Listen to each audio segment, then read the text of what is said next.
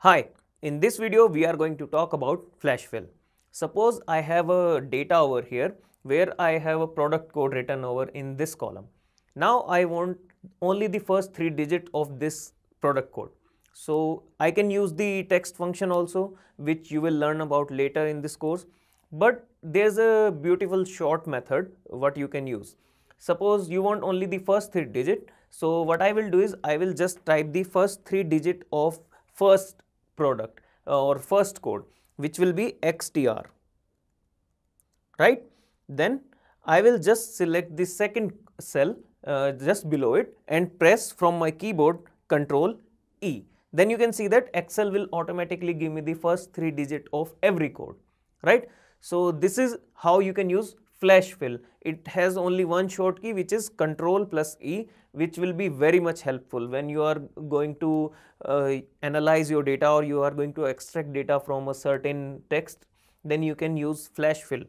Then if you want to extract last 3 digits from the code, then what you can do is you can just type the last 3 digits of first code. Suppose in this case it will be 789, and if you press Control plus E, then you can see that Excel will automatically fetch the last 3 digits of every code.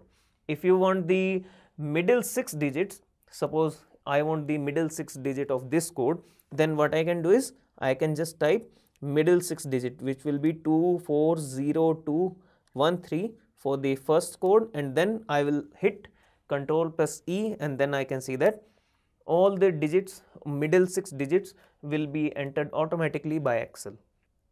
Now let's look at another feature of flash fill. So right now we have seen how we can extract data or information out of product codes or your raw data. Suppose if I want to extract my information from something like, if I want to extract name in 2 columns. So I here have full names of some people and I want to segregate them into 2 columns for the first name and the last name. So how I can do that? For suppose the first person is the full name is Emma Rich. So what I can do is in the first name column for Emma Rich, I will type Emma and then will press Control plus E. Then I will get the first name of all the people whose full name are present here, right? Then if I want last names too, then I will type Rich, which is the last name of first person, and then I will press Control plus E. Then I can see that I will get the last name of everyone which is present here. So this is how you can use flash fill also. So this is about extracting data, this is about segregating data, but you can also add up your data. Suppose you have first name and last name as 2 columns and you want to get the full name of the person, so you can use flash fill for that also. So for the first person, I will type the full name. So full name would be Emma and then Rich, right? And if I press Control plus E, then you can see that Excel will automatically give me the full name of everyone. Now this is about adding up name, but you can use actually flash fill in a different manner also. Suppose you are an HR, and you want to create the mail IDs of the new joinees, and the name of each person is written in a format of first name and last name in 2 cells or 2 columns. Now if you want to create mail IDs, so what you need to do is you need to create mail ID for the first person. So let me create the mail ID for Emma Rich. And what would be my template? So the template would be first name, then I will add a dot between first name and last name, then @ my company name.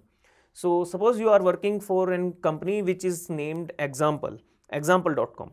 So what I will do is I will type the name of first person in this cell, Emma, then I will put a dot, then Rich, the last name, then @ example.com.